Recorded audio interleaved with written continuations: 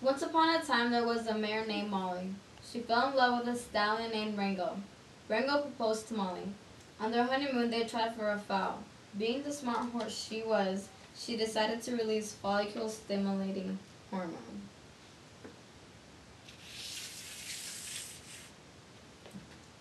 from her pituitary gland and started the estrous cycle.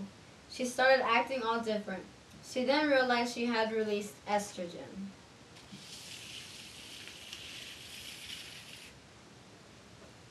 from her ovaries from all the excitement. She released luteinizing hormone, which caused ovulation of the follicle. She was wondering if she was pregnant, so she bought the one-step pregnancy test, and it came out positive. So she decided to buy the book, What to Expect When You're Expecting. She released progesterone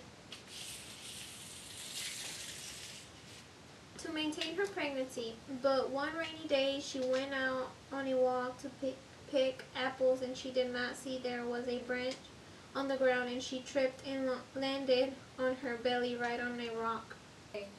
Sadly losing her baby, her ovaries then produced PGF2 alpha